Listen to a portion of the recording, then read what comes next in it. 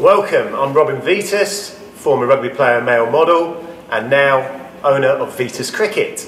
Today we're here to talk a little bit about the Affinity Carbine bat.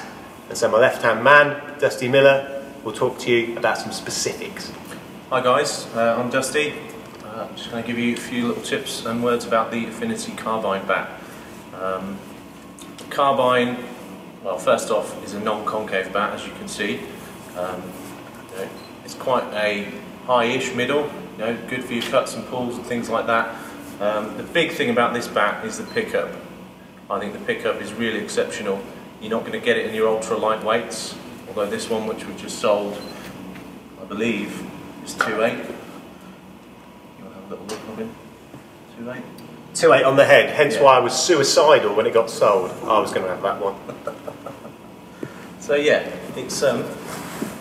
it's a really nice bat. I absolutely love the graphics. There's a lot of texture and things on the graphics here, which obviously you can't feel until you pick one up. You can. I can. Yeah, just a few quick little things. They're not my big thing. They're not relevant to performance on a bat at all, really. But if you want to know edge sizes, things like that, the edge on this bat, the maximum point, is slightly less than 35mm, which isn't massive. We get a lot of comments about huge edge bats, but it has absolutely no impact on performance. Unless you hit it with the edge. Yeah, you could hit it face on, yeah, of course. I'm just going to get my little friend Timmy here, Timmy Mallet, just to give you an idea on the sound really of the bat.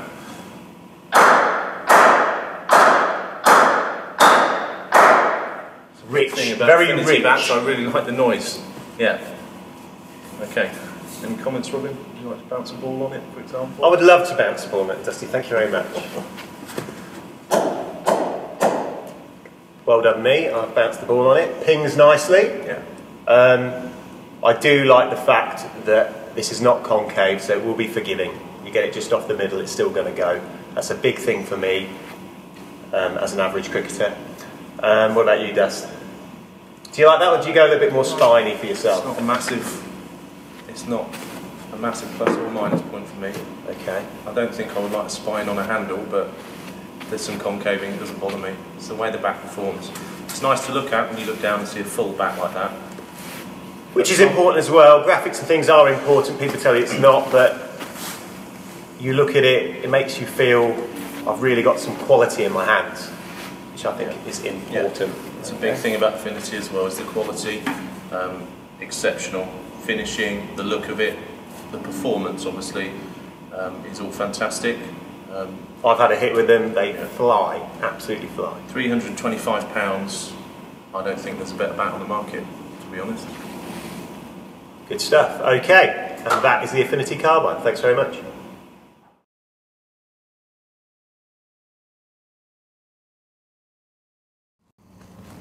Hi, my name's Dusty Miller.